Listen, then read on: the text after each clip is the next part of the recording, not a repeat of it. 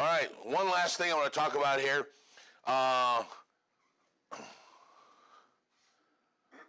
This says cannot be used if the matter involves a federally related transaction that requires an appraisal or a transaction occurs in the state that requires one.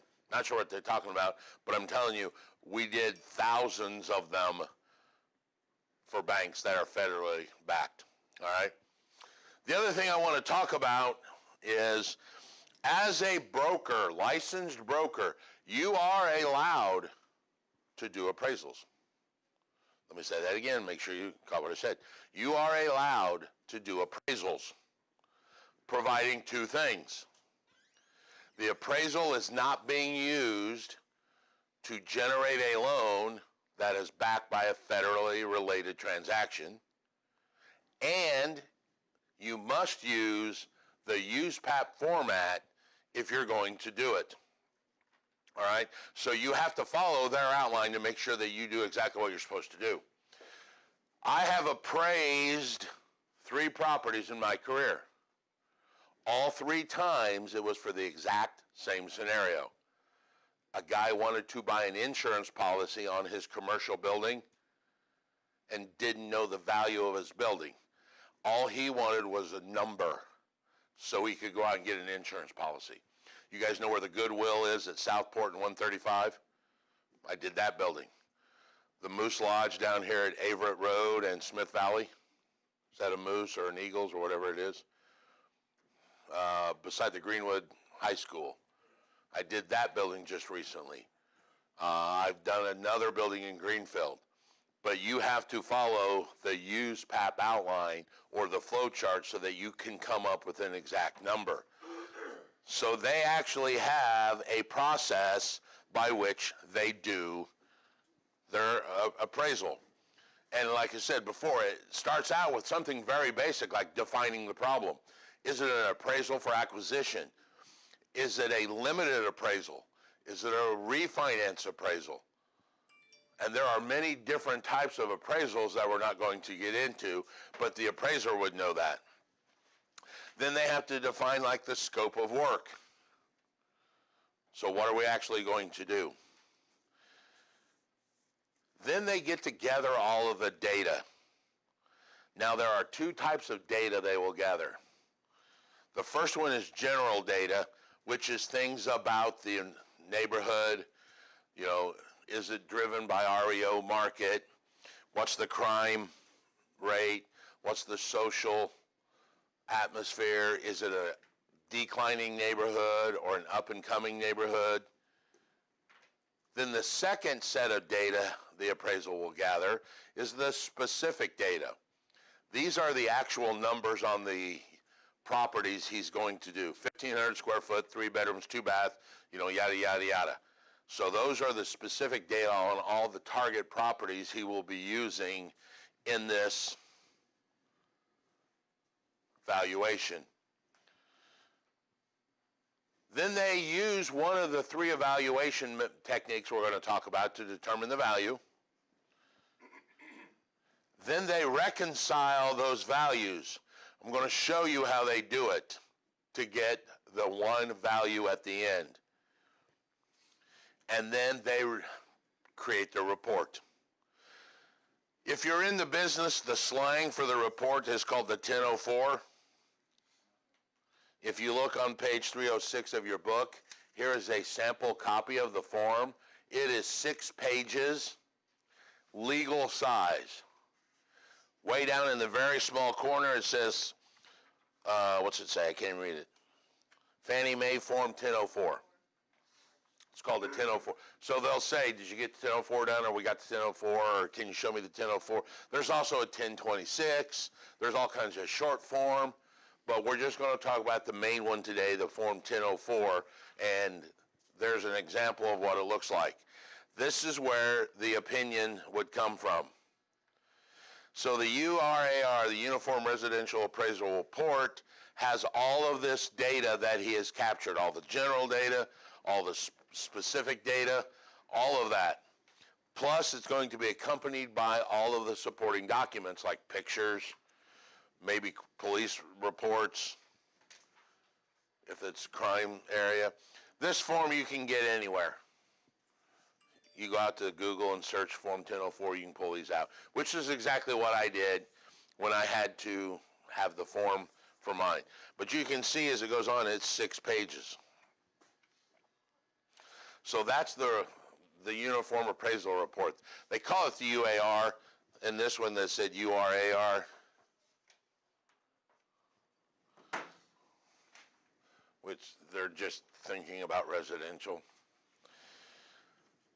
Are we good so far? That's the pretty easy part. Let's get into the fun stuff. Now, we've been using this term here recently called value. Value is controlled or can be manipulated by 4 different means. And once again, this book loves their anagrams. The 4 means spell out dust: demand, utility, scarcity, and transferability. All 4 of these are major factors in the value. If the demand is high for the property, like the lot on Geist when it goes for sale, it never goes at a discount because the demand for it is high. It will always maintain its value. Utility. The more different ways you can use a property, the more buyers it could potentially have, therefore it has more value. Think of those houses that are in transition, like on Smith Valley Road, that look like houses, but they say commercial potential available or whatever. All right, so you potentially could sell it as a house or maybe commercial. You have upped the number of buyers, that ups the value. So the utility increases the value. The zoning, changing the zoning, it will have to be done. But what I'm saying is, if it's potential that it could be zoned, you've got commercial guys that may be interested as well as homeowners. All right? So the utility of it can be upped. Now, further, go back to what we talked about earlier. Remember when we were talking about all the defeasances that you can put? Fee simple, defeasible, where we limit the utility? And I told you there, and you guys all agreed, price will go down. If we say, hey, can't sell alcohol on this, and you can't do this, and which I can do when I sell it, I just make it fee simple, defeasible. That limits the utility because the number of buyers have gone away, lowers the value. Scarcity. You can often tie scarcity into demand. 372 lots sit on Geist. That's it. You want to buy a lot in Geist, there's only 372 in the entire world. Contrast that with, Lydia, the question you asked me about farmland. Millions of acres of farmland. Very, very populous amount. Goes for a much lower price. All right? And then the last one we've touched on, and I've kind of set you up with my left hand for this right hand knockout, transferability. I've been playing rope-a-dope 3 days with you now. How easy can you transfer the property? Remember, we're in the financing section, and yesterday we talked about, what happens if I have more liens than value? The transferability goes down, therefore the value is 0. And if you think back, I literally slid that in, and nobody questioned. I said, yeah, it has no value because you can't transfer it. All right? So theoretically, that value is only to the person that currently lives in it. To everybody else, since they can't clear the liens. All right. So let's talk about a couple different terms here. This is the one I love. Market value. You ready? I have to take a deep breath. Market value is the most probable price at an arm's length transaction given knowledgeable buyers and sellers without undue pressure for cash or its equivalent in a stable market. Got it? No. I don't think I can do it again. Market value is defined as the most probable price. Not the highest price, not the average price, not the price you want it to be. It's the most probable price. With knowledgeable buyers and sellers. For instance, I was dealing at one point with a guy out of California to do a reality show here in Indianapolis about commercial real estate. And he said that he really wanted to do small deals, you know, like $10 million and up. And I'm like, whoa, time out. I said, you can buy Indianapolis for $10 million. And he's like, what? I'm like, yeah, dude, I can buy commercial property here for $500,000, $1 million. He's like, are you kidding me? So he had no concept of our market. So given knowledgeable buyers and sellers, all right, at an arm's length transaction, once again means what? I'm not related to him, or I have no passion for that other person. So it's debating, it's between true people that don't know each other. Without undue pressure. You cannot be pressured into the sale. Foreclosure is a strong pressure for cash or its equivalent. Meaning if you traded somebody something, might not be true. So what I'm telling you is this. Market value, to get the true value of a home, has to meet all of these requirements. Let's go back and look at some. Would you sell the house cheaper to your mother? Yes. So if it's not an arm's length transaction, that's not the true value of the property. If you have high pressure, like foreclosure, would you take the first offer? Yes. That's not a true value then. If you're dealing with people that are outside of our market and are not knowledgeable, and you tell that guy, hey, $2 million, and he thinks that's a deal because he's used to that market, that's not a true value. So that's what we're trying to get, is true market value, and it has to have all of these considerations. When that happens, you will end up with a range of values. I had a listing several years ago, married couple with children. He was in the military.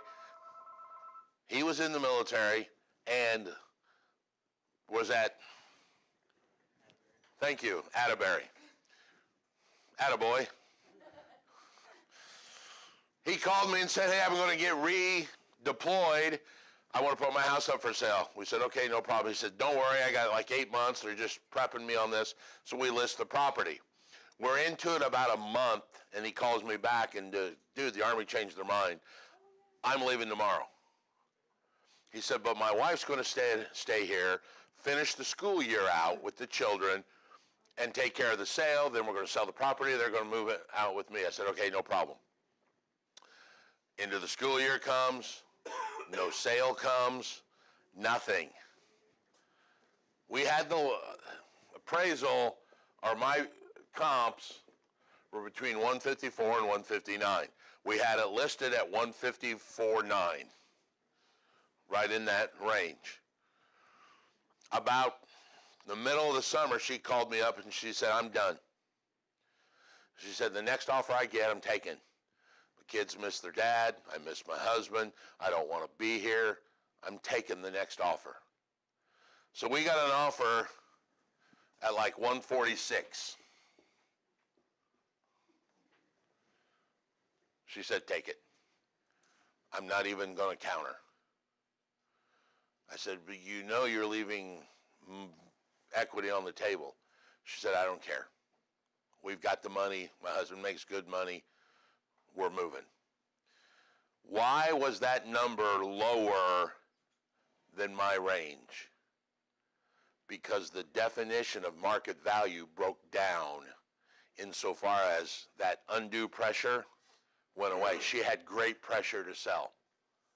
So her value did not end up being in my range because I did a range of market value, which is what you guys will do when you pull your CMAs. If that market value breaks down for any of those reasons, you could end up with a number less than what you think. Now, why is that a big deal? That's a big deal because when you go to pull comps, you shouldn't use that house. because that's not giving your client fair shake on what their value is. How would you know if you didn't have the knowledge of that? The question was, how would you know? That's the problem. There's an old computer programming term called garbage in, garbage out. When agents close the property, they're supposed to put some notes and stuff in so that you can do that. Plus, once again, we get to the art, and you start seeing a house in Center Grove, and you see 12 houses sold, 180, 180, 180, 180, 140, 180, 180. You're going to go, wait a minute, something's wrong with that 140. And I literally have had, and I have done in my career, called other agents. Hey, you remember that listing you had over there? What went wrong? Oh, yeah, I remember that. And they'll usually tell you. And I've had people call me, hey, I'm trying to justify my price. You sold the house. Why? How did you get that price? Well, here's what we did. Oh, okay, that'll help me.